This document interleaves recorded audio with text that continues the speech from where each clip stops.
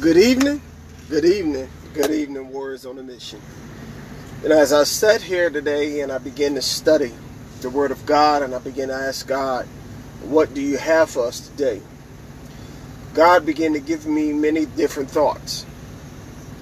And as I began to study and just listen to God and allow Him to lead me through what He was saying into the Word of God and allow Him to show me what He wanted for today, I'm left with something that I'm still allowing Him to put together. Not that it's not prepared, but I love it when He puts it all together. And you see the title. It says, what is real love? What is real love?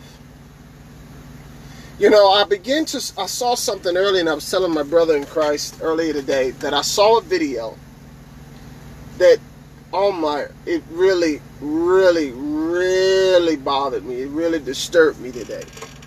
I saw a video where there was a pastor.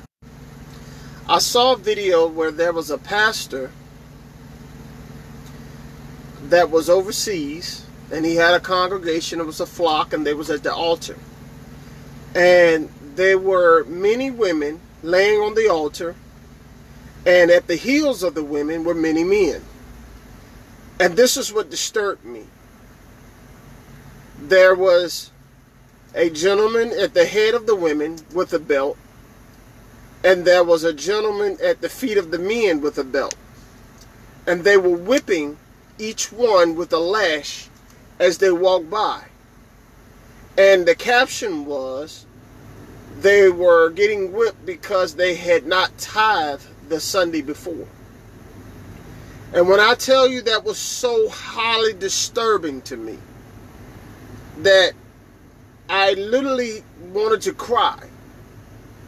And then, of course, you say that if I'd have been there, you would have done something to stop it.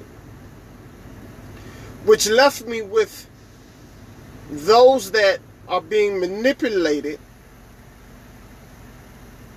by the enemy, and in times inner me, to lead and guide them for their own accord, for what their own personal gain are. And I'm saying this, that again, I'm allowing God to put this all together, but that was the first thing that hit me, that let me know that God had a purpose for me seeing that on today.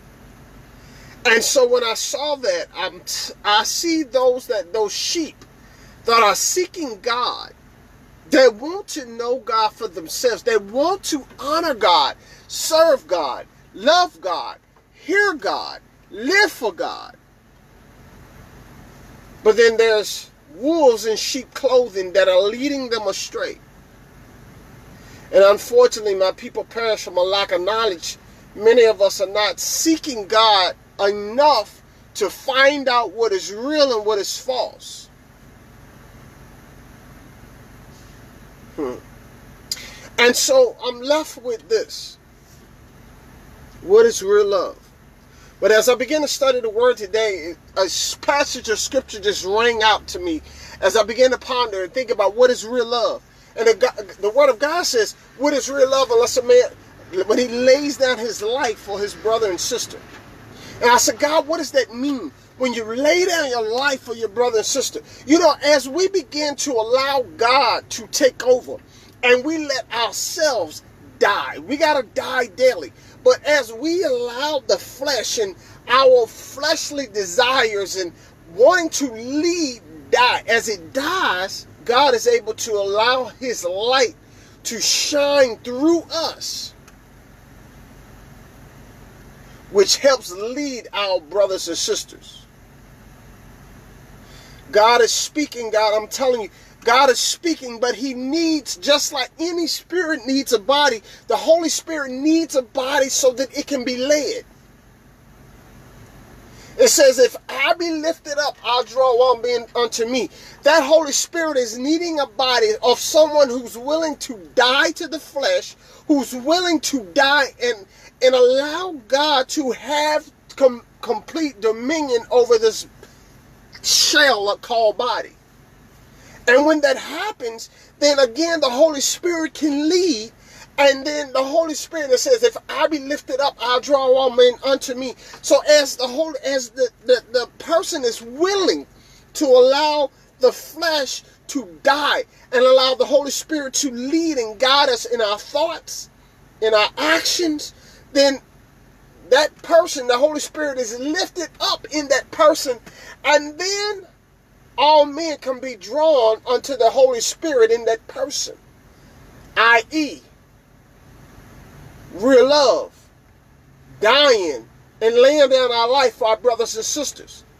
We don't often understand that there is a chain connected to us dying daily and our brothers and sisters being delivered.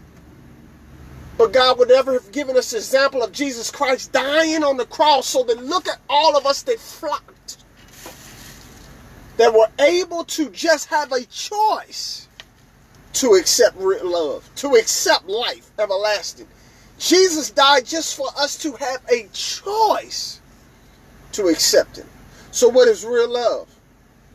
Real love is laying down our lives for our brothers and sisters, and understand that in the spirit, that if we're willing to die in the flesh, then the Holy Spirit can have dominion, and then those around us will see the light. Man, you know what? It's not always how we drive the Bible, but sometimes God just wants us to show up so that he can do the speaking. He can do the drawing. I'm learning more and more and more that it's not what I say, but it's how I allow the Holy Spirit to dominate in me. That smile, that presence, it's the things that I don't consciously do is what the Holy Spirit uses to draw brothers and sisters to the body, to the fold. It's the, as people say, the aura. It's the Holy Spirit. It's that feeling when God uses someone to just get in the midst. And you'll hear people start to say things like this. Man, it's just something about you. It's just something about you. It's the Holy Spirit. What is real love? As I began to go farther, God began to give me a passage of scripture. And you see it. Luke, the 22nd chapter, verse 3. Is what I kept hearing. Luke 22, 3. Luke 22, 3. And I could see Luke 2, 2, and 3. And I'm like, God, what is it? God said, turn to it. Luke 22 and 3. And Luke, I'm like, okay, God, it's not. Is it Luke 2 and 20? No, Luke 22 and 3 is what I could see. Luke 2, 2, 3. Luke 2, 2, 3. And as I began to study it, Luke 22 and 3. God gave me Luke 22 verses 1 through 3. And we're going to read through it, and then we're going to go into prayer. Verse 1 says, now the feast of unleavened bread drew nigh, which is called the Passover. And the chief priests and the scribes sought how they might kill him, for they feared the people. Then entered Satan unto Judas, surnamed Iscariot, being of the number of the 12. Let us pray. God, I thank you for your word. God, I pray, Father, that you have complete dominion and speak with clarity to your children. Lord, you know how to do this thing through the Holy Spirit, and so I thank you in advance for feeding us to get equipped, to get the food we need to sustain and be more, to have more dominion over the flesh in our body. To have more dominion over the inner me and allow your spirit to dominate in us. I thank you, God. I thank you, God, because you are feeding your spirit in us, making your Holy Spirit dominant in us. As the flesh died daily, you are doing this right now, and I thank you. Feed us. Feed your spirit in us. Feed us, God, so that your spirit is stronger and the flesh can continue to die. And we thank you for it. For it is in Jesus' name we pray. Thank you, Lord. Amen. All right, here we go, y'all. Looking at verse 1, it says, now the feast of unleavened bread drew nigh, which is called the Passover. And the chief priests and the scribes sought how they might kill him, for they feared the people. Then entered Satan unto Judas, surnamed Iscariot, being the number of the 12. You know, as God began to give me this, and I'm studying, I'm like Luke 22:3, and I'm looking, and I kept looking and rereading verse 3, and it says, then entered Satan unto Judas, surnamed Iscariot, being of the number of the 12. And my question was, God, what made Judas subjective to Satan? What made Judas vulnerable to Satan? Check this out now, ask yourself this question. What made Judas vulnerable to Satan? And we know, okay, Judas was the treasurer. We knew, okay, you can go and say, okay, Judas, this was what he was ordained to do. This was his purpose, okay? But what made him subject to Satan at this moment? And as God began to explain to me, go back to verse 1. It says, now the feast of unleavened bread drew nigh, which is called the Passover. Now, if you remember the first Passover, the Passover was the Israelites putting blood on the doorpost so that the death angel would pass over their door and not cause death in that house. That was the original Passover. So the celebration, let's go to the spiritual meaning of the Passover. So the Passover was meaning that the Holy Spirit, the blood of Jesus, the blood had to be in the house. Good God, thank you, Lord. The blood had to be in the house in order for the death angel, that demonic spirit, death angel, had to pass over, move away from the house where the blood of Jesus was pleaded.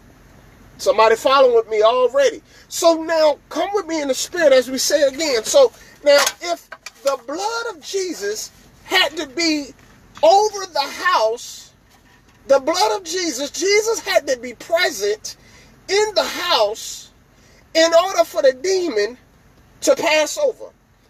I'm going to say it again. So that means in the spiritual realm, Jesus had to be present in the house so that the demon could not enter in. Where Jesus was present, the demon had to pass over. So we're celebrating, this was there in verse 1, now the feast of unleavened bread drew nigh.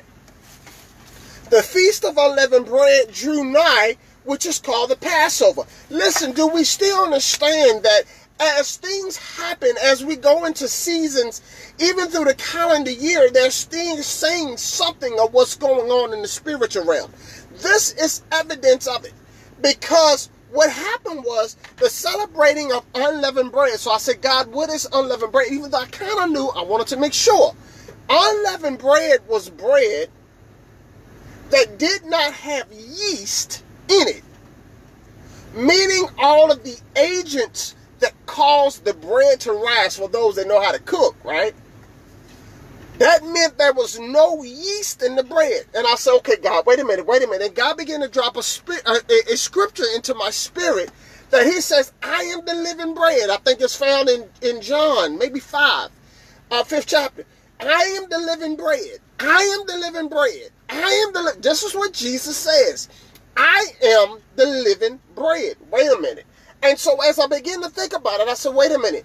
So this was a celebration. Here we go. Somebody follow with me, please. Now, the feast of unleavened bread drew nigh. And so for Jesus to have, God wanted unleavened bread to represent the Passover, which means there was no agents to cause the bread to rise. But yet Jesus says, I am the living bread.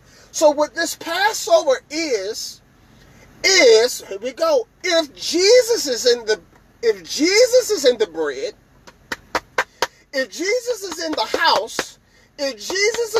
house, then there is no other agent that is needed for the bread, the house, to rise. Man, I pray you following me. I say again, unleavened bread means there is no yeast in the bread. The bread represented, oh God, here we go. The bread represents, as we take communion, the wine represents the blood, The bread represents the body. So this bread, thank you, Lord, this bread that God is talking about here, this whole celebration of unleavened bread, and what made Judas vulnerable to the devil, to Satan, so that he could be used. Okay, unleavened bread, meaning this is the bread, because we talk the bread represents the body, and there is no yeast to celebrate unleavened bread. So Jesus says, I am the living bread. So now, if Jesus is in the bread, the body, then the death angel of Satan had to pass over. I know somebody just went with me as God put all this together, because this is coming right at you, not from Tyreece. This is from God. And so, what made Judas vulnerable? He didn't have Jesus inside the house. Judas still did not have, even though he walked with Jesus. This is what made him subject. This is what made him vulnerable, y'all. This is what made Judas vulnerable. It's because Judas did not have the living bread on the inside.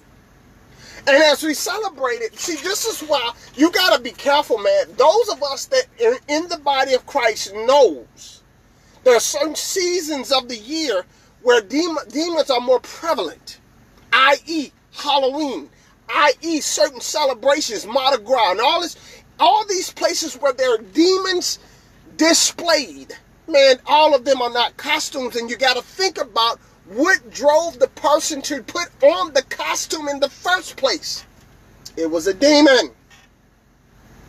When you understand spiritual warfare, when you understand the spiritual atmosphere, that they come with strong thoughts. Like when you begin to praise God, it's evident that the Holy Spirit is moving. We've seen it. Been in a church and all of a sudden worship burst out on the right side, and you see it migrate to the left side of the church. You see it in the front, you saw it in the choir stand, and then it moved to the pastor, and then it moved to the front row. We've seen it. A display of the Holy Spirit.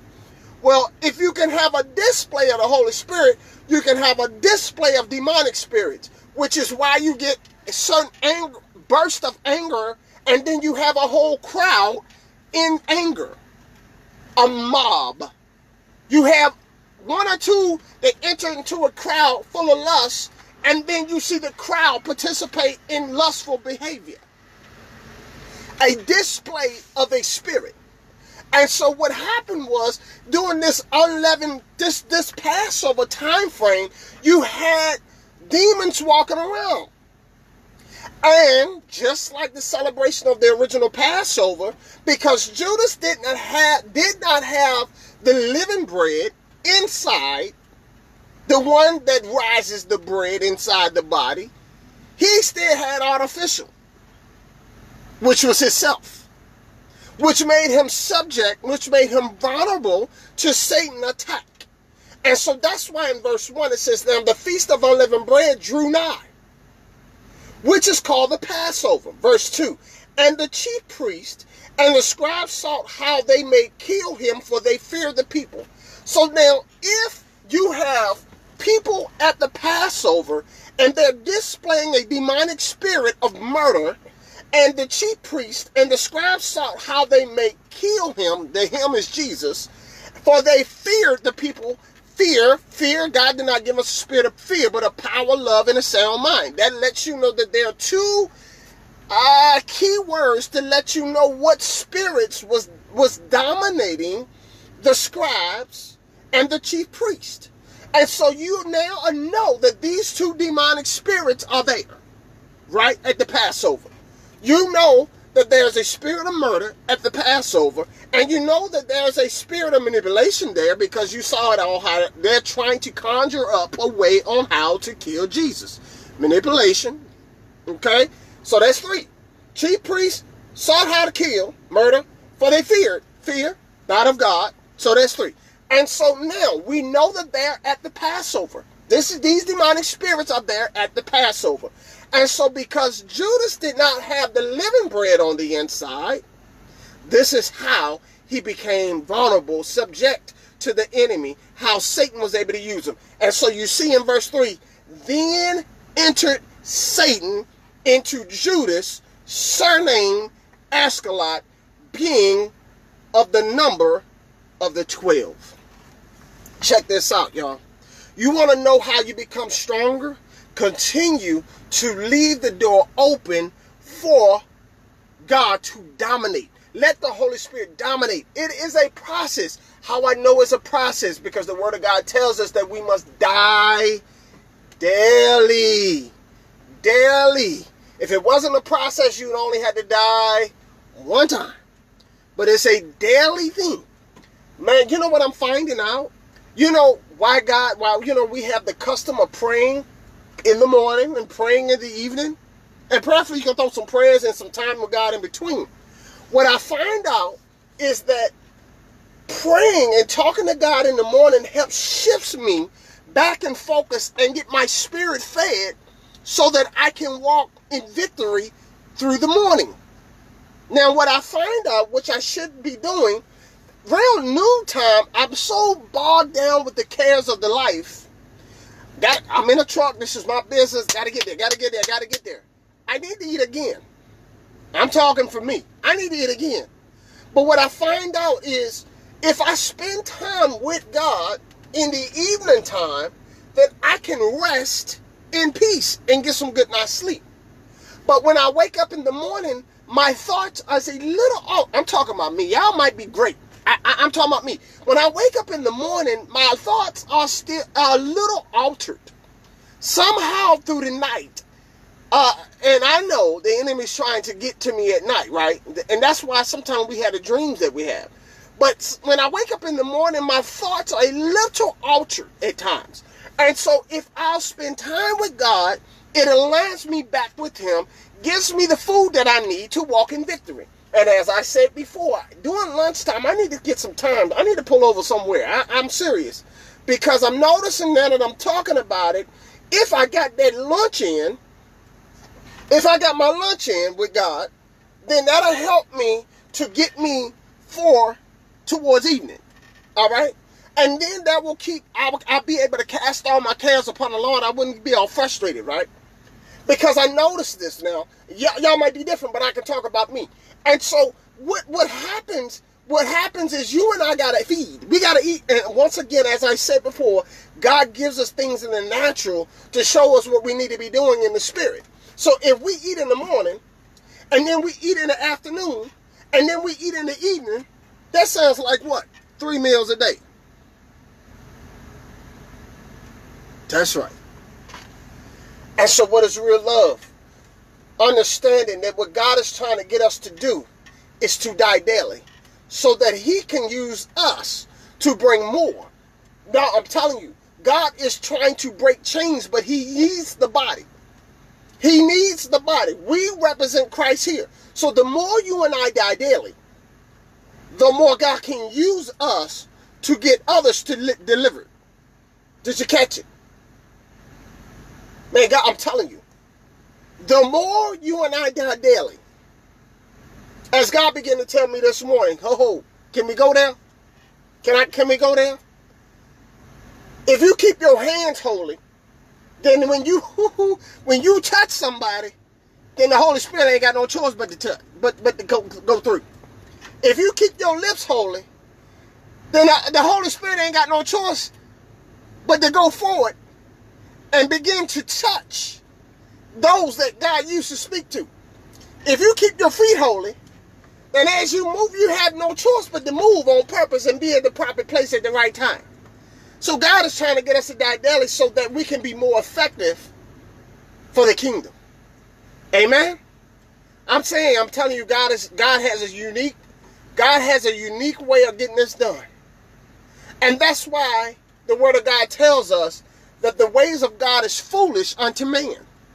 You can't use the thought process of this thing right here without the Holy Spirit and think that you can understand the way God moves. That's why the old cliche is God works in mysterious ways. He ain't mysterious because the Holy Spirit makes it clear. He only mysterious to those that is absent the Holy Spirit that has leavened bread. Come on. But if you got unleavened bread and God is the bread, Jesus said, I'm the living bread, and you got Jesus on the inside, meaning the Holy Spirit is live in you. Oh, he ain't mysterious. You understand the strategy because the Holy Spirit is speaking to you. And you can understand spiritual things, and it makes complete sense. And so I say on today, let us continue to die daily. I ain't talking to y'all, I'm talking to us. We got to continue to die daily so that God can get the glory out of this creation, out of this season of life that you and I are living in. We say, man, look at this world. Ooh, it's so... Let's look at us. And then allow God to have complete dominion. Die daily, y'all. Die daily. It goes completely against the flesh, which lets you know that you're walking in the right direction. Flesh said, I got to have this. I got to be in control. Holy Spirit said, die daily and let me have control.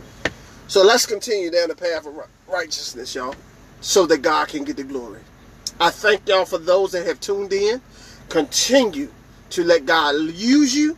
Continue to die daily. I'm talking to, not talking to y'all, I'm talking to us. Continue to let God use us.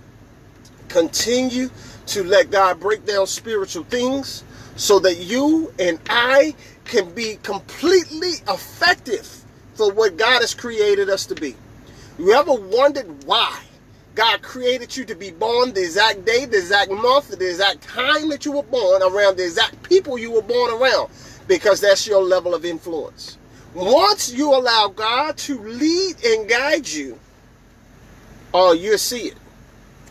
You'll see it. Only you could do what God has created you to do, to affect those that God has ordained for you to affect. But the only way it can be done and done most effectively, he has to lead. The Holy Spirit has to lead. Amen. Hallelujah. Amen. Y'all, let's close out in prayer. Father, I thank you for your word on the day. I thank you, God, but once again for breaking this thing down in a way that, God, I had never seen before. Thank you so much for breaking it down, and I understand now. I understand the purpose of Passover in a way that I've never heard or seen before. Thank you for teaching us. Thank you for making it clear. And Lord, continue to make it clear in our life so that we'll take this with us and walk in our daily walk in a way, Father, that you will get the glory. Father, you continue to increase in us as our desires and our desires to lead, all of that stuff dies daily. You have control. We died on the cross and we rose with you. You are the one that's dominant now. As you rose, it's no longer I, but Christ who lives within me. So here you go. I'm yours. We're yours. Now, God, I ask that you will give us the patience, the compassion, and the whatever we need to go through the process of life that you've ordained for us to live. It ain't always rainbows, but if we live for you, we'll have the victory. Thank you, Lord, for what is in your name, your precious name, Jesus, Jesus, Jesus the Christ. Hallelujah. Amen. All right, y'all.